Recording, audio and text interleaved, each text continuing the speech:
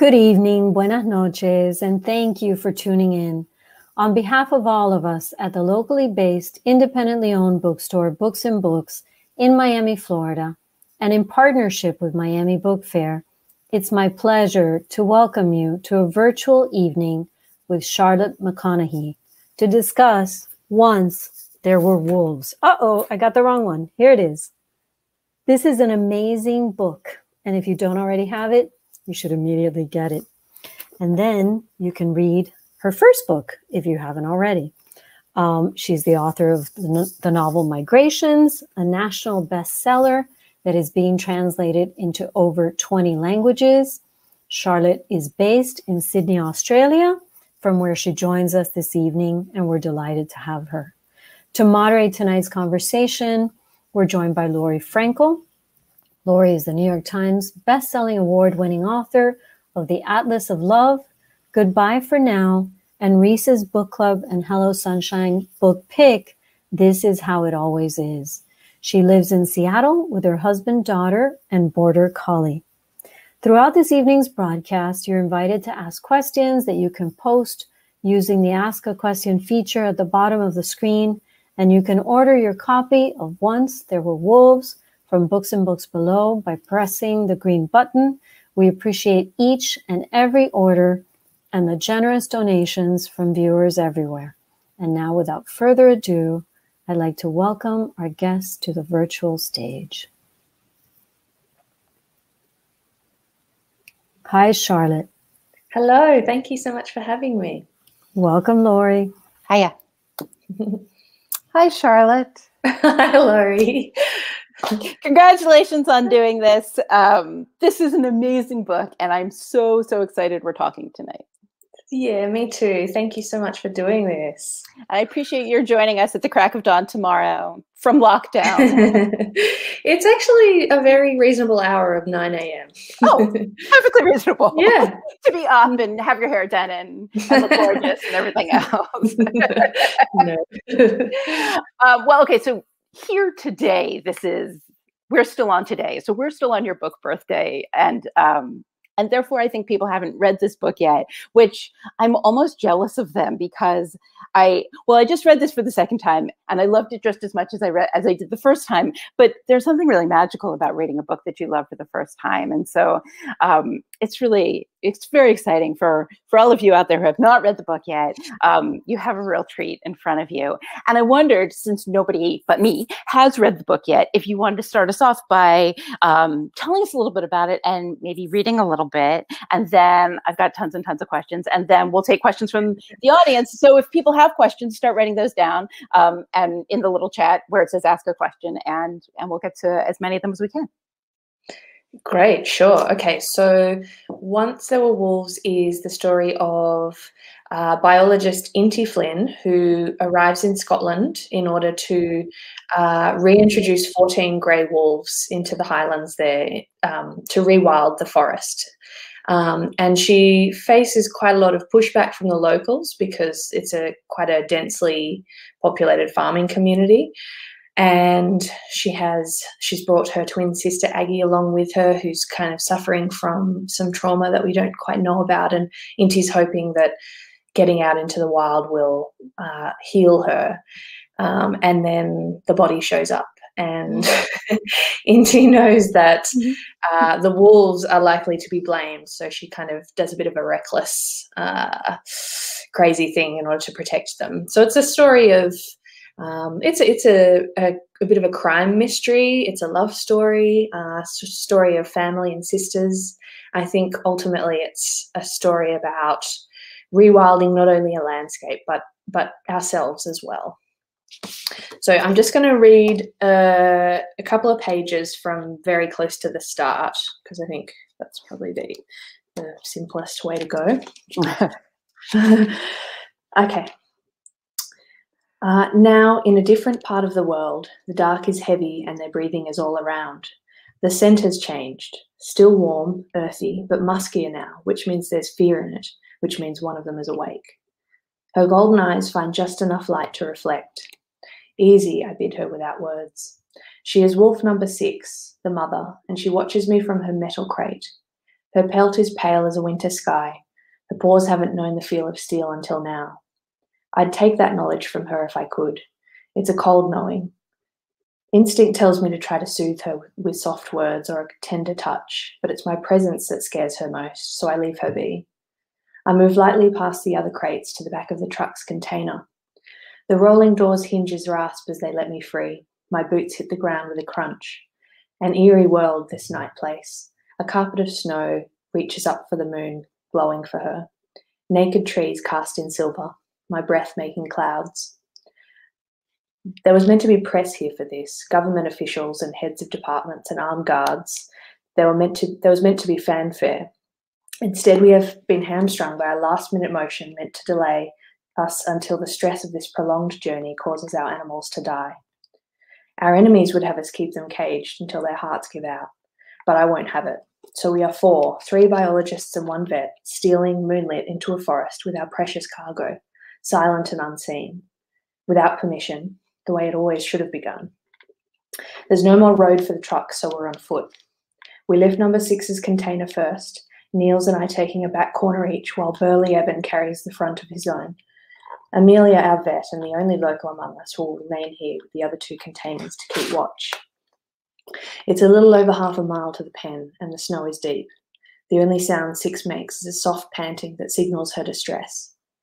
A loon calls, distinct and lovely. I wonder if it stirs her, that lonely cry in the night, a recognition of the same ancient call she makes. But if it does, then she doesn't reply in any way I can interpret. It seems to take an age to reach the pen, but eventually I make out its chain-link boundary. We place 6's container inside the gate and head back for the other 2 animals. I don't like leaving her unguarded, but very few know where in the forest these pens have been placed. Next, we carry male wolf number 9. He is a massive creature, so this second hike is harder than the first, but he hasn't woken from his sleep, so there is that at least. The third wolf is a yearling female, number 13. She is 6's daughter and lighter than either of the adults. By the time we've carried 13 to the pen, it's nearly dawn and exhaustion has set into my bones, but there is excitement too and worry. Female number 6 and male number 9 have never met. They're not from the same pack, but we are placing them in a pen together in the hopes they will decide they like each other. We need breeding pairs for this to work. It's just as likely they'll kill each other. We open the 3 containers and move out of the pen. 6, singularly conscious, doesn't move. Not until we retreat as far as we can without losing sight of them. She doesn't like the scent of us. Soon we see her lithe form rise and pad out onto the snow. She is nearly as white as the ground she walks so lightly upon. She too glows. A few seconds pass as she lifts her muzzle to smell the air, maybe taking note of the leather radio collar we've placed around her neck. And then, instead of exploring the new world, she lopes quickly to her daughter's container and lies beside it. It stirs something in me, something warm and fragile I've come to dread. There is danger here for me. Let's call her Ash, Evan says. Dawn burnishes the world from grey to golden, and as the sun rises, the other 2 animals stir from their drugged sleep. All 3 wolves emerge from their containers into their single acre of glittering forest. For now, it's all the space they'll be given, and it's not enough. I wish there didn't have to be fences at all. Turning back for the truck, I say no names. She's number 6. That's probably a good place to stop. It's a perfect place to stop. It was a really good passage because it does a really nice job of showing what's so great about this book, because you introduced it with all of the plot and intrigue, but there's also the fact that you are just a beautiful writer, and that really showed it off. Okay, so tell us about these wolves. Why, just for starters, why? Tell us about, I guess, wolves in general and your wolves in particular, and why wolves was the animal that you chose to drive this one. Well, yeah, so I didn't initially know a great deal about wolves before I started researching this book. I mean, I think I've always loved them as a lover of fairy tales and mythology. There's something very kind of mysterious and beautiful about them. But I didn't know until this book of the power that they have. They're called keystone species because they have a trickle-down effect on every other animal in their environment. So basically what they do is they come in and they move along the overpopulated herbivores, which are eating all the tree shoots and kind of stopping them from growing. And that allows the trees a chance to grow and thrive, and it brings a whole lot of different other animals back into an ecosystem. And, you know, they have such power that they can move the course of rivers and regrow forests.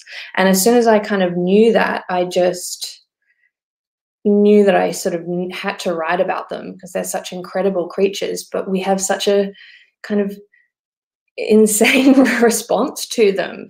You know, they generate so much fear and hatred, despite the fact that they're such essential creatures. And in fact, they're very sort of shy and family oriented and don't pose much of a threat at all against humans. So that's sort of where all of that started. And I kind of had this idea that I wanted to write about a woman who was kind of using the wolves to bring a forest back to life. Yes, this blew my mind, I have to say, the first time I read your book. And I realized that it's fiction, but it definitely sent me to the internet to find out everything I could, because this is a really remarkable idea that the way to save a forest and indeed a climate and indeed a planet is to start with the apex predators, to start at the top rather than at the bottom, and indeed to kill some deer, which is a really remarkable thing. And in fact, this idea of rewilding runs through the whole book. Yeah, absolutely. I mean, you're right. It is really fascinating that the top of the food chain, which we kind of, you know, have been told for centuries is the dangerous part, is actually what regulates an ecosystem and creates its biodiversity. And, you know, we've made such a blunder over the last centuries by killing so many of them off that we've done irreparable damage. And it's now falls to us to reclaim a lot of the environment or the land that we've kind of taken over and give it back to natural spaces. And you know, using wolves is such a kind of simple and elegant solution to this issue. Yes, well, yes, although maybe not simple. Yes, indeed. You do a really good job of showing how it isn't simple. And the other thing that I really appreciated is that you do a beautiful job of very elegantly speaking for the other side too, very tenderly, showing that the farmers who are very upset, who have livestock to tend and a way of life to maintain and their own culture to maintain, are legitimately terrified of this idea. Yeah, absolutely. And that's true. You know, there's a huge amount of pushback on this idea of bringing wolves back into a space because they frighten people a lot. And there is an assumption that wolves are dangerous, violent creatures, not only to livestock, but to children and people, and that, you know, they make a space kind of impossible for humans to inhabit. But we've seen in a lot of places all over the world that, in fact, it is possible for us to share the space. It's very possible to have farming and wolves in an environment. But I wanted to be true to the fear that I think is very reasonable, and to not create a sense of, I suppose, blame and division. I would always prefer for my writing to be encouraging a sense of togetherness and harmony, I suppose, between the two sides of this issue, because, you know, everyone's dealing with their own problems. The farmers have huge financial pressure upon them. We have to kind of work with them instead of, you know, blaming them for this issue. Yeah. And I mean, this is what I always want to read is books where there is an argument on both sides, and then let's look at both of them, and you do a beautiful job. Thank you. Yeah, okay. And let's talk about how Aggie, but really especially Inti, how they have to be rewilded really over the course of this thing too. Yeah, so I guess this is a bit of a more complex idea, the idea of rewilding ourselves and rewilding people, and I didn't maybe fully even know what that meant for quite a while as I was writing this. But Aggie and Inti have both been kind of badly damaged by a trauma that they've suffered, which you don't sort of find out about until a bit later in the novel. And I really liked the idea that reconnecting with nature in a way is such a healing force, such a powerful thing in people's lives. And I think the kind of, I guess the general idea of rewilding ourselves is not necessarily maybe to lose control of ourselves, but it's to find a balance and a harmony with the world around us that perhaps we've forgotten about. You know, I don't think humans are very good at that. We're not very good at being in harmony with the rest of the world. We kind of have separated ourselves, and we tend to like to dominate it, I think, instead of harmonizing with it. So I guess the idea of kind of reconnecting back in with that side of ourselves is what allows both Inti and Aggie to heal from this painful thing that they're kind of running from. Yeah. I mean, they're both such interesting characters. Inti is, I mean, she's so smart and she's so strong, but she doesn't like play that nicely with others. And that's, I mean, it's some of what's so really wonderful about her, but it is this striking contrast with wolves. I mean, she loves these wolves and she admires these wolves, but what really struck me is that she's jealous of these wolves. She's like, and indeed they have a much simpler, closer family structure than she does, and they know something about when safety comes from going deeper into the woods rather than leaving, than backing off of the woods, which is which is sort of what she has to find. Do you want to tell us a little bit about Inti? Sure. Yeah. So she's kind of. Where do I start? Yes, where do you start? She's a complicated woman. I guess we meet her as an adult, and she's very prickly. She's, I think in a way she's lost her faith in people. She's very angry. She's witnessed so much harm being done by people to the natural world, but also to each other.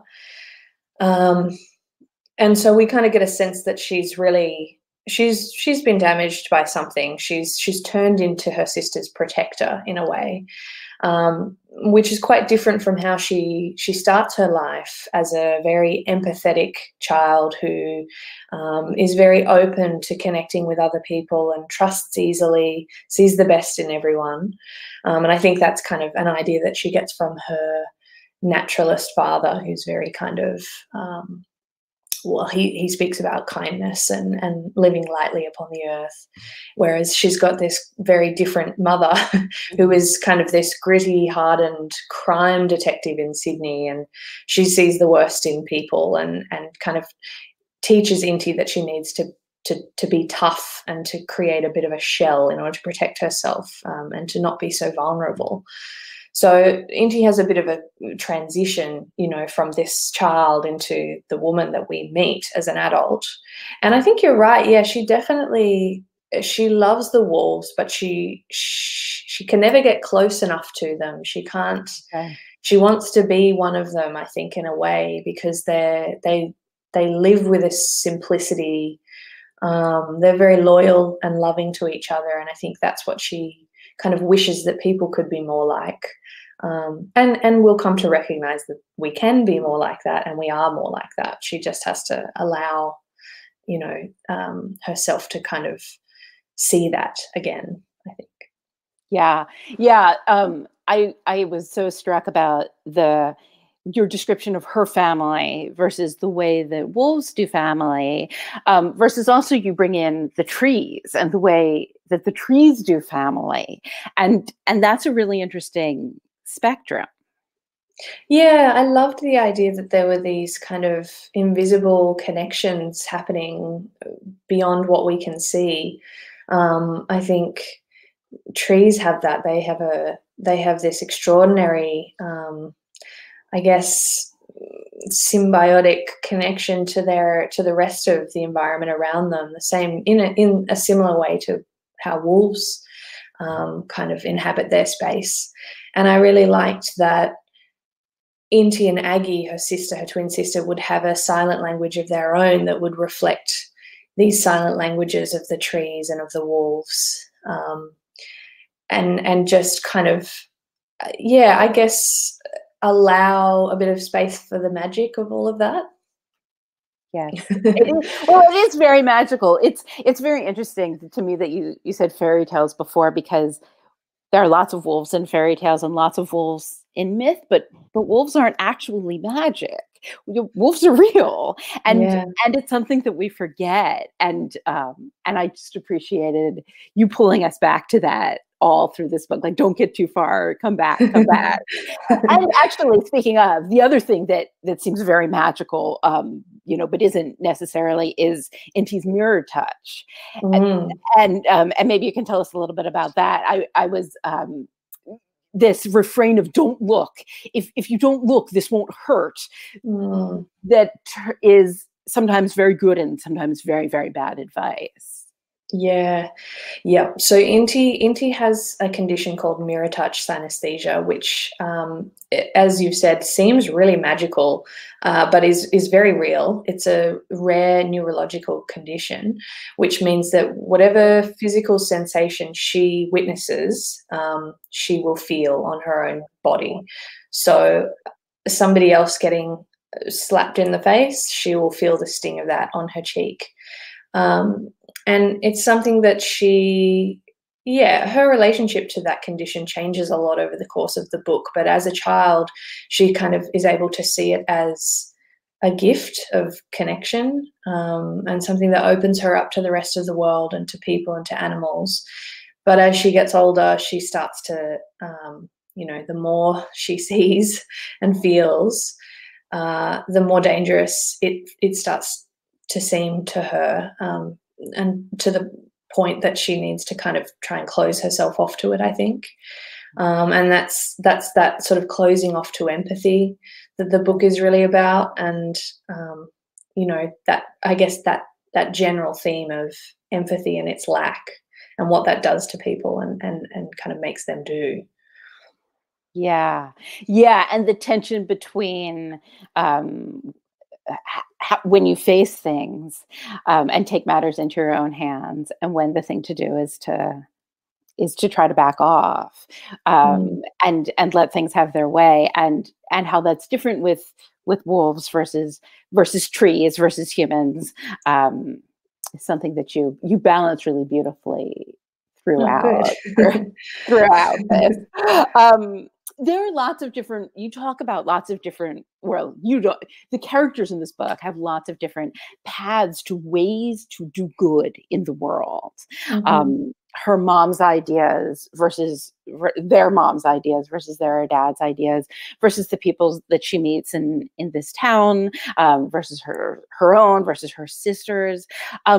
This is a really interesting book as far as making an argument for ways to do the most good in the world, ways to protect the earth. I mean, as climate fiction. You want to talk a little bit about all of those ideas and the way they speak to each other? Yeah, sure. I think, so obviously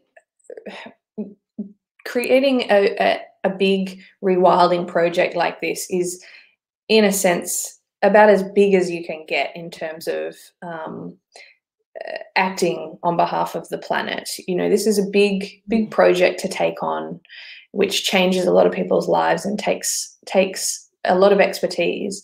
But what I think is also important to acknowledge is that there are much smaller ways to make an impact, and I wanted to kind of show that in the other people, and in the other characters. And there's a scene where there's one of the old Scottish ladies that Inti meets is kind of explaining that, you know, we don't just have to take on these really big projects. We can also do tiny little things day by day to make an impact, such as planting flowers in your garden for the bees, or whatever it may be. You know, we can start small and get bigger. And I really like that idea because it kind of, I guess it just brings up our responsibility as people on this planet, that we all do need to take some sort of action. And of course, you know, a lot of the damage is being done by people who are much higher above us. And that can be very frustrating. Like, I find that extremely frustrating. But I think there's power in also looking at, okay, how can we live best? How can we make our impact a positive one? And it's also reflected in how we treat each other, and not just on what we're doing to kind of regenerate the planet. Yeah. And I really loved that. I think so much climate fiction, so much really wonderful climate fiction is post-apocalyptic. And so they're very good books, but they're very heavy. I feel like they weigh on you while you read them, and they weigh on you after you're done. And that's important too. But you have done you have approached this in a different way, and I really appreciate it. It is empowering, and it is uplifting, and it is human and heartening, I think, in a way that that we need climate fiction to be right now. Yeah, thank you. That actually makes me really happy, because that's sort of, you know, one of the main things that I want people to feel when they read my stuff is that sense of hope and energy and passion and reconnection, and the notion that time, you know, isn't up. We don't have to. We can't give up yet. Yes, we can't give up yet. Right. Yes. Perfect. Well, and the other thing, I guess, along those lines that really cheered me, even as it's a little frightening, is that people in this book are kind of skirting the line between madness and like courage or bravery, and so some of the things that seem like they're the former, you've sort of bent them towards, well, okay, what if we looked at that admirably? What if we admired that as courage? Is that a very fine line, you think? Totally, I think so. I definitely think it can be. I mean, yeah. I mean, it obviously can be, because it is here. That's exactly what you've done. You know, and similarly, like this question of, are we safer alone or in packs? Yeah. And that was something that I really, I guess, when you've got a character like Inti who is so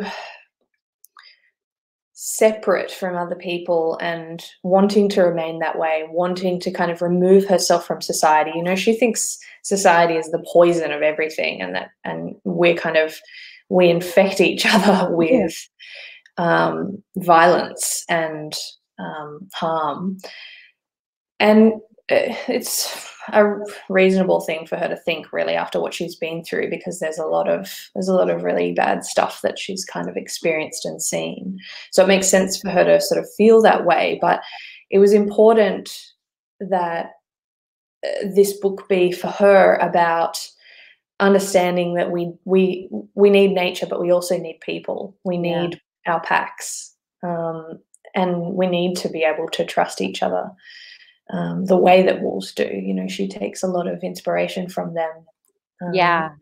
Well, and I think we all can. Which yes, I mean, for sure. She had me, she had me flirting with my dog. I just felt like over the course of turning these pages, my relationship to my dog changed completely. And she also had me thinking like, oh, I should move to the Scottish Highlands. Yeah, me too. Yeah. Well, and so, okay, so this is my next question is what kind of research, what kind of travel did you do to get this book written?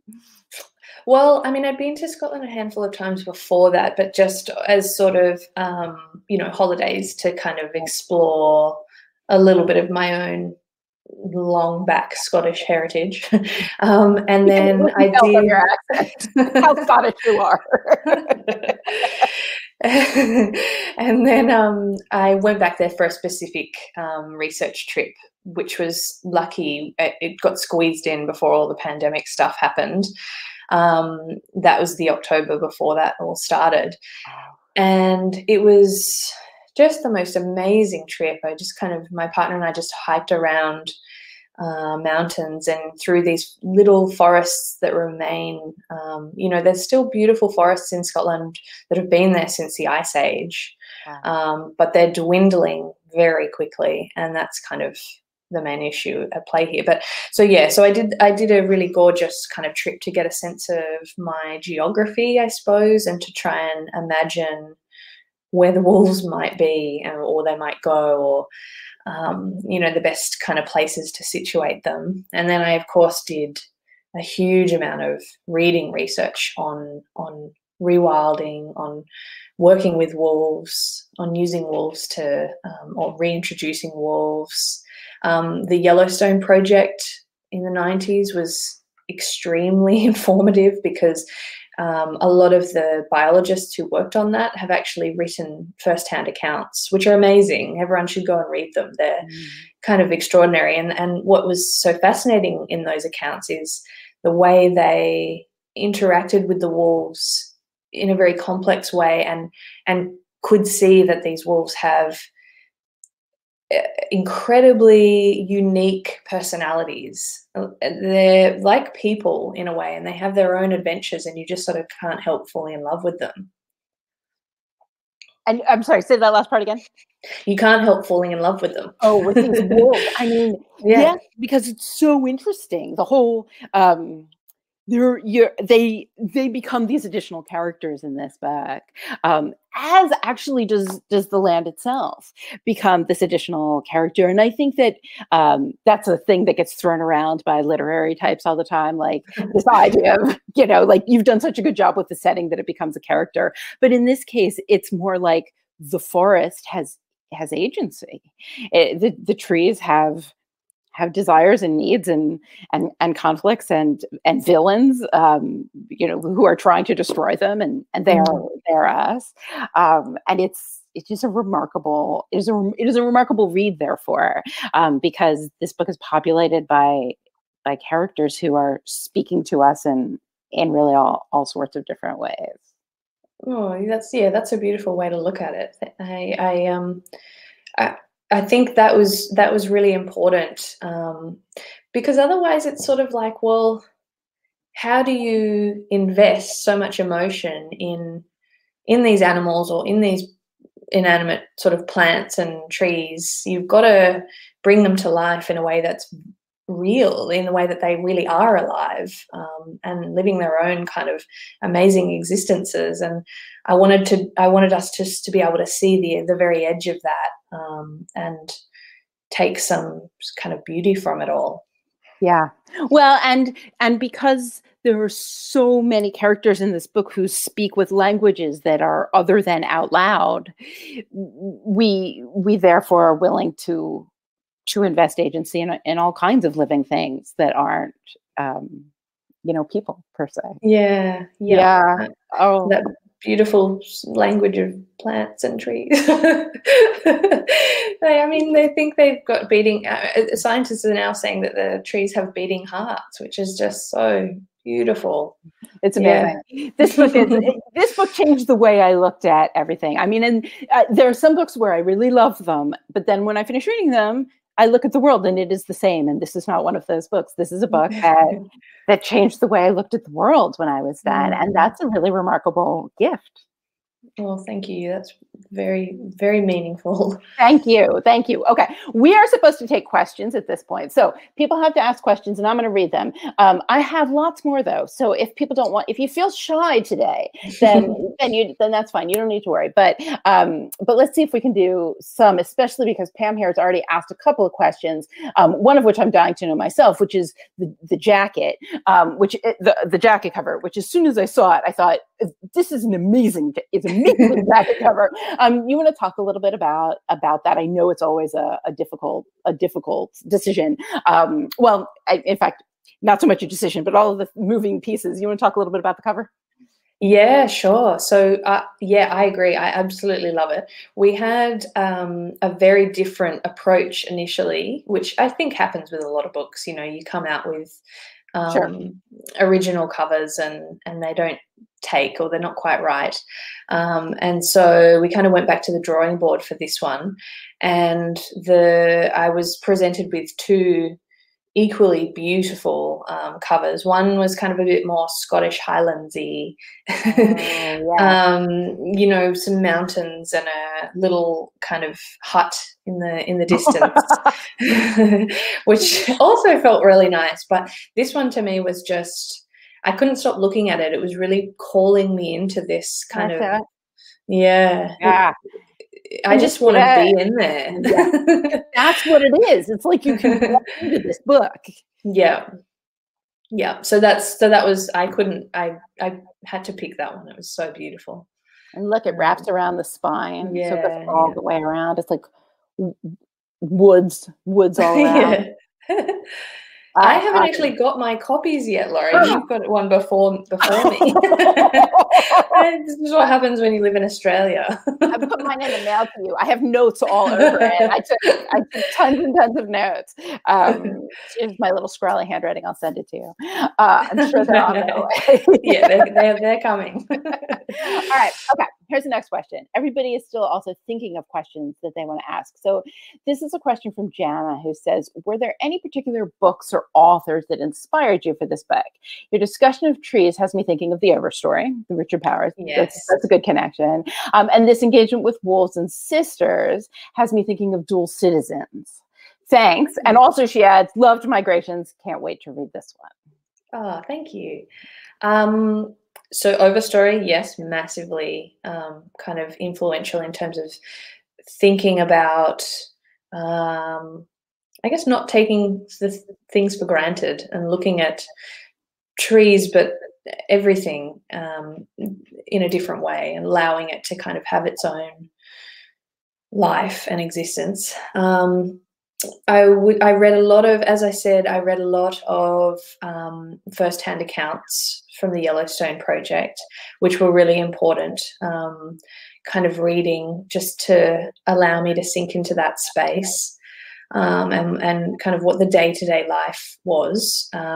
Some of those, I think, Douglas Smith, The Decade of the Wolf. Oh God, there was lots. I can't remember them all. I read a beautiful nature book by Jim Crumley called, I think it's called The Scottish Wolf, but he writes beautifully, beautiful nature writing, and kind of was able to imagine Scotland with wolves again, which was a really nice way for me to kind of access that as well. I haven't read Dual Citizen, but it sounds like I should. I haven't read Dual Citizens either, yeah. but it sounds like I should. Yeah.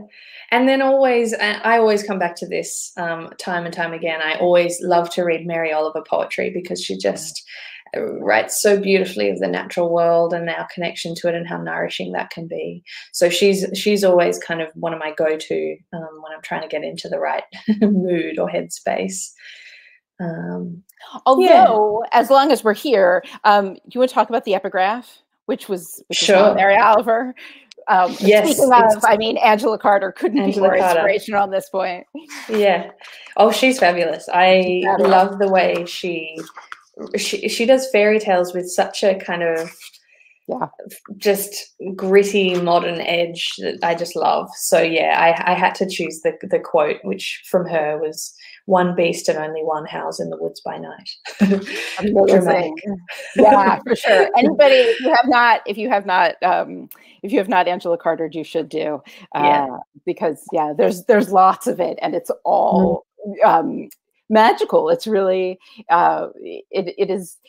I think that we sort of throw around this like fairy tales for adults, but these are fairy tales for adults. Yeah. They are hardcore. All right. Okay. So Pam's other question, which we talked about a little bit, but we're going to talk about a little bit more. Twin sisters, Inti and Aggie, were both very vulnerable and extremely strong. How did you come up with these two characters and develop their relationship in such a way as to propel the plot so powerfully, which indeed is a nifty trick?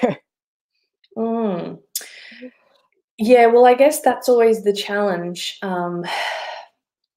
It's, I guess, that balance between character and plot, which and it's important to me to always use both. So I think they kind of came to me. They took a while, I think, for me to kind of really get to know the sisters and to sort of figure out how they fit into this story. And I think I started to see them as kind of, I guess, yin and yang of each other in a way. Aggie starts out as the kind of fierce protector, and Inti's the kind of very vulnerable one, and then they sort of actually swap in the middle of all their lives at the start of the book, and Inti becomes the kind of fierce protector, whereas Aggie's a bit more. I think it was important to allow space for the narrative of the trauma survivor who is more fragile and more vulnerable, because we often see the narrative of the trauma survivor who is very strong and tough, becomes hardened. So I wanted Aggie to kind of represent something slightly different. And I think they both kind of represent that idea of tenderness and gentleness versus harshness and violence, I suppose, that this book is trying to kind of explore. And so, as the plot kind of pulls them along, it needed to be challenging the way that they kind of interacted with the world, and pushing them to both transform. I don't know if that answered the question. I think it does answer the question, and it is. I really appreciated that. I think that indeed that's really important. That so often we want the narrative to be like, what doesn't kill you makes you stronger, and that's really difficult, because it means that not only do you have to survive trauma, but you have to come out of it being this, strong, uplifting person. And that is asking an awful lot. It really is. Yeah, absolutely. I think, some people do respond that way, but a lot of people don't. Yeah. And it's important to, I think, sometimes acknowledge that. Yeah. Yeah. And you did a remarkable job. All right. Okay. Christina wants to know birds to wolves. And so what's the next one? What comes next? And more broadly, what do you think of Cli-Fi and your place in the genre? Yeah, that's something I'm kind of grappling with a little bit at the moment. It's such a funny genre. It is. And it's also, it's slightly problematic to turn it into a genre, I think. Because this is not something that we are having to suspend our disbelief over.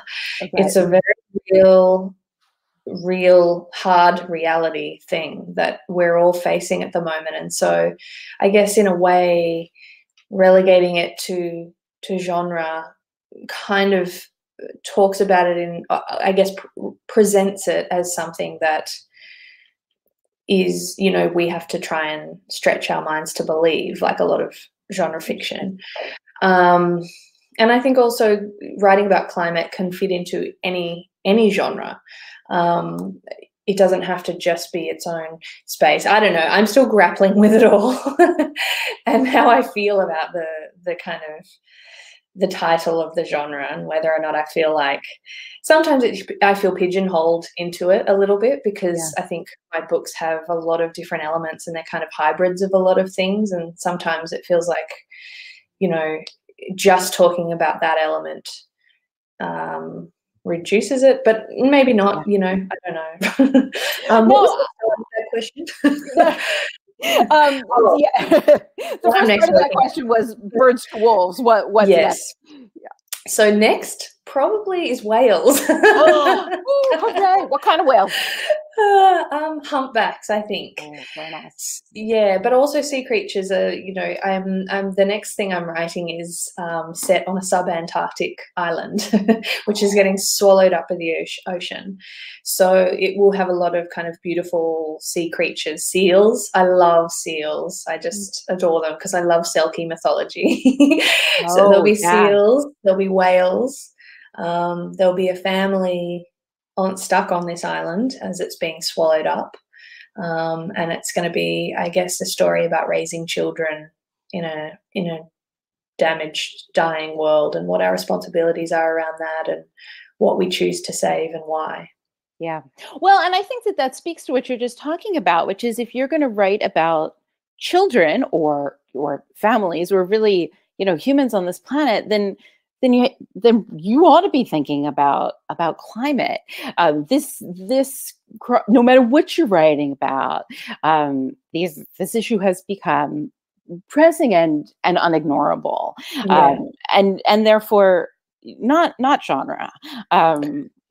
We care not to pigeonhole you. We want you to write about whatever you want to write about. You're doing a great job. Thank you.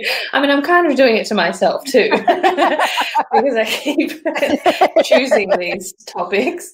But well, and it is a remarkable. Like, it is really interesting to read a book and learn about. I mean, it is like watching a nature documentary while reading a murder mystery, while trying to tease out relationships between sisters. I mean, it's a lot going on, and that's exactly what we want out of our novels at the moment. All right. So, next question: can you share a little bit about your formation as a writer and the structure of both of your novels, how they move back and forth in time, and are like a puzzle that you piece together and discover? Sure, yeah. So I started out writing genre fiction, fantasy and sci-fi, and that's what I kind of grew up reading and loving, and therefore that's what I wrote, because I've always believed that you should write the book that you want to read at the time that you write it. And so that there was a lot of playing around with form in those early novels for me, particularly with the kind of dual timeline or the non-linear narrative structure, which I really like, because when I shifted into fiction, just straight fiction, I felt a little bit constrained by it, having come from such an expansive kind of space where you can write whatever you want, and there's a lot of jumping between characters and places and times that tends to go on. So I really enjoyed bringing over that kind of that structure into my fiction, because it felt like it kind of freed me up. When you're just within one character's point of view, it can get very intense. And I was finding myself getting stuck a lot. And so what was freeing me up was being able to kind of move between, for Franny and for Inti in both of these stories, being able to move between their present day and their past kind of lives to sort of, I also think it really helps build tension. You can create a bit of mystery around, okay, well, she was like this back in the past, so how is she like this now? What's happened? Which is, hopefully a good way to kind of keep people reading. And I think also building those two timelines to climaxes that kind of feed each other in a way is a really good kind of way to create catharsis, really, and to kind of build a big kind of final moment. If you've got these two sort of narratives that are doing the same thing, feeding this kind of big finale. So I suppose that would be why I kind of gravitate towards that narrative structure. I don't know if I'll always use it. It might be getting a bit repetitive. Well, I mean, these books are both like a master class, and among other things, you managed to do it in 250 pages. Or like, there are some people who pull that off because they're reading 600-page books, but yours are so perfectly tight that they not only are doing those back and forth dual narratives, but they're doing it. They're doing it quickly and efficiently, and it is remarkable to watch. Oh, thank you. Well, I mean, very thank you.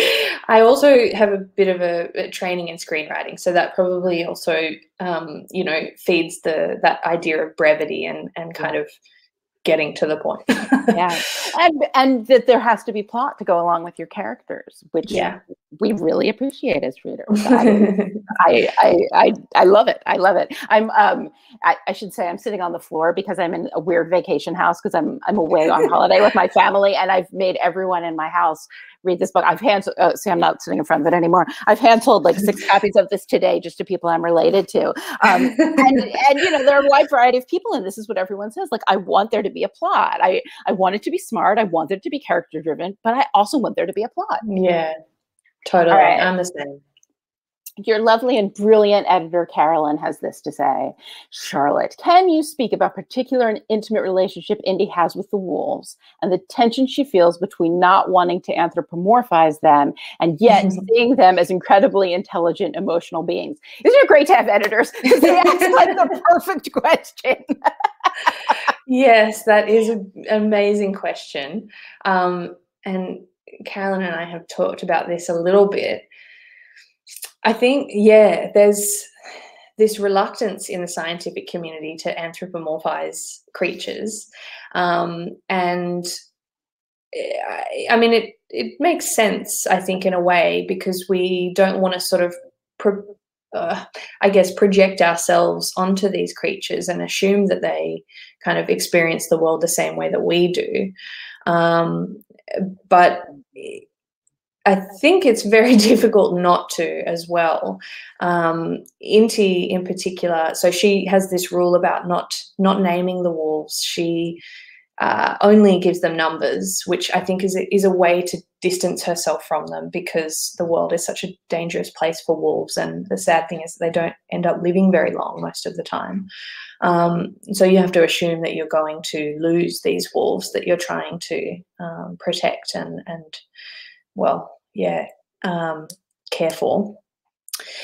But over the course of the novel, she kind of can't help herself from, I guess in a way, falling in love with these wolves and thinking of them as her family members and people in their own rights. And that's why she starts to think of this one particular wolf as Ash. It gives her a name, which she knows will be dangerous for her, but she kind of can't help. And I think it's, there's something kind of, well, it's very human, I suppose, to assume that, or to give creatures human qualities, but then again, why shouldn't we as well? It's sort of it's a loving act, I think, in a way. To think of them as equal beings or just as worthy of kind of names and love as we are. Well, and the wolves, as you have them earn it, they are very smart and they're very loving, and they have developed these relationships with one another. I mean, as opposed to, for instance, the deer, which you have me talked into like, screw the deer. Who even cares about those deer? Kill them all. and that is, so that we're only actually that anthropomorphization, the anthropomorphizing we do only applies to like some of the animals. because because those wolves are really remarkable. I mean, in many ways, they have figured out a lot of things that the humans in this book have not, at a personal level, but also at an evolutionary level. Yeah, absolutely. I mean, they're the ultimate survivors, aren't they? They're really fascinating creatures, and they actually can survive anywhere on the planet. They don't need forests, they grow forests. And I think I've always kind of had a bit more of I've always felt more for the predators than the prey for some reason. I think it's because the predators are constantly starving and fighting for their lives in a way that prey animals are not. You know, they exist, I think, far more easily in the world, which is why we have so many more of them. And so I kind of, you know, every time I watch David Attenborough, I'm always going for the predators to get them so they're not going to starve to death. Well, but I love deer as well. They're beautiful too. Well, sure, we need them all. Let us not throw shade at the deer, but well, and of course we humans occupy both. We are both of those things. Not necessarily in the natural world, but certainly in the interpersonal one. And so I identify with the wolves and the deer. Yeah. Even as you talked me out of the dear. All right. Much as I do feel like the wolves and Carolyn should get the last word, except for Jana has another really good question. So we're going to ask that one too, because we're going to get in just under the wire here. She says, I'm a big audiobook listener, and I'm wondering if you had any involvement in the choice and production of narration. And also such an interesting question. Do you listen to them? Do you listen to the audiobook afterwards? I actually can't. Yeah, right. Do you, Laurie? Do you listen to your audiobook? Yeah. It's not because of the production's amazing, the narration's always amazing. It's just I can't listen to my own writing read out. It's too embarrassing. It's very weird. It's a very strange. I mean, I listened to it enough to say, wow, they did an amazing job. Yeah. But it is like being inside your own brain, which is a weird place to be. And it's strange having a different narrator than your own thought. It's just a very disorienting experience. So I can't listen to them. But I did, I mean, we don't have a huge involvement in the production. That's kind of the amazing audio production team that they do all of that. And they, I think, they sent an audition from Saskia, who is the narrator, and I thought she sounded great, and gave the okay. And that was probably the extent of my involvement in it. And then also giving them a whole lot of pronunciation help. Oh, I bet. Yes. Is she Scottish? She's New Zealand, actually. And so she had to do an Australian accent for the whole book, which she did an amazing job with. I mean, I get they're pretty similar, the accents, but yeah, she did a great job with it. Oh, I do want to listen to it. That's amazing. It's impressive. The accents are impressive. All right. And this is also a good question. It has to be the last one probably because we're out of time. But film rights. What's the story with film rights? There is stuff going on that I can't talk about yet. But it's in the pipeline, and hopefully one of these days we will have a lush, gorgeous 6-part crime TV series. Can't wait. Or a movie. We can't. Or a movie. Might be either. I can't wait. What about migrations? What's the story with that? That's still chugging along. We've sold the option to the film rights, and we've got a director and a screenwriter on board. So they're going to be working on all of that side of things and trying to get financing. Really, that's always the battle. If you can get it financed, you can make it, but that's the really difficult part, and it takes a long time. Yeah, these must be expensive books especially migrations. You can't do that in a black box theater. That requires a whole thing. It would be an epic movie. Yeah, it would be an epic movie. I would go the first hour it opened. It would be amazing. Yeah. All right. Christina's going to come back on and tell us to get off the internet. No. I'm going to say, what a fantastic conversation. Thank you. I also think that both of the books have like really strong love stories. Yes. There are just so many elements here that I love and just kept me enraptured. And it's the kind of, they're the kind of books that you just want to come back to, at night. It's just like, oh my God, here I am. I can fall into this world. And that's what you've done. You've created these like wonderful worlds with all of this food for thought and so many beautiful, they're just great. So I don't want to stumble my way through this, but they are fantastic books. I want to thank you for being part of our virtual bookshop here, joining us today, both of you. Thank you to everyone watching from wherever you are, all over the world. I think someone put one more question in there. Should we check it out? There's either one more question or a comment. All right, it looks like. Thank you. It's a thank you. Oh, it is. Thank you. Thank you. Migrations is one of my favorite books. Just got Once There Were Wolves and so excited to read and listen to it. That is a really good note to end on. You should be so excited. It is the best book. You're in for a treat. You're in for a treat, Kelly. Thank you so much. I hope you got it at Books and Books. Yeah. Oh, me too. I hope you got it at Books and Books. Anyway, stay well. I hope we'll see each other in person someday soon. Yes, that would be lovely. Thank you so much for being with us tonight. Oh, thank you for having us. It was so great. And thank you, Laurie. Lovely, lovely chat. It's really good to see you. Have a good day ahead of you. We're all going to go to bed, but you have a good day. Okay. Good morning. Okay. Thank you.